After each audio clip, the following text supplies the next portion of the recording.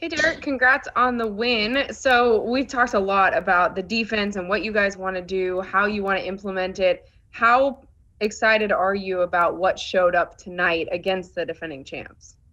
Very.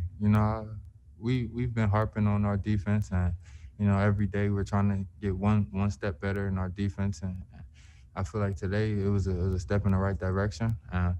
We gonna keep grinding and keep going on this, and go back and look at film tomorrow and just see what the things that we can like correct and see what we did well.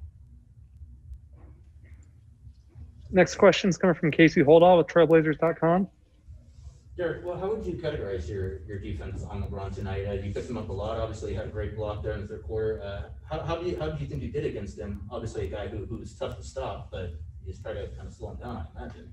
I think I did okay. I mean, could have kept my hands to myself. Ref called a lot of fouls on me today, so just try to keep my hands away and just play with my body and keep my hands out of the play, so I don't get no fouls called.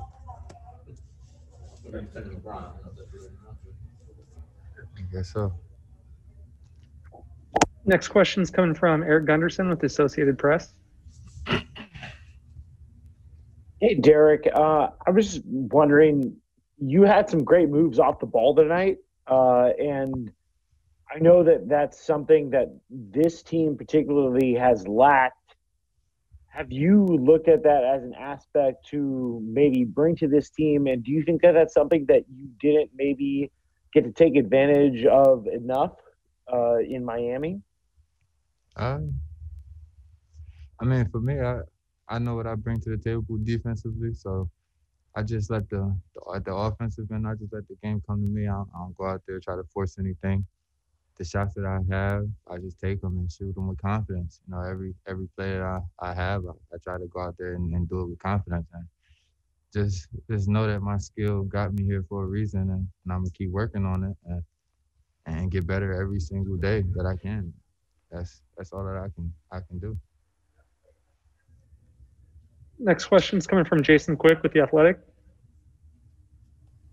Derek, how would you describe Gary Trent Jr. tonight?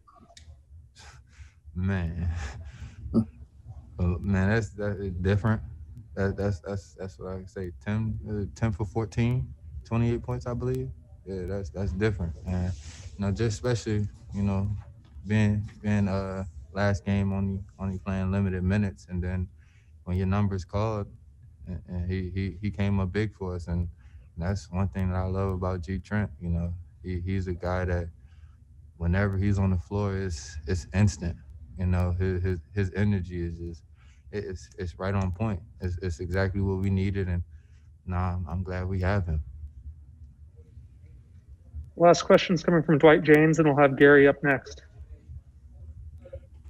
Derek, you were picking LeBron up like half court, three-quarter court sometimes. You got his shot once. I'm wondering, did you get under his skin a little bit? Did you feel that? I picked him up full court every time, and that's what I'm going to do to everybody. Yeah, I don't care if I get under anybody's skin. That's what I'm here for. I'm gonna pick you up full court. If you get mad, you better not show it, because I'm gonna keep doing Was he mad? Could you tell? it. I don't know. He's a I guess he's a great actor. He don't show it, so he played it well.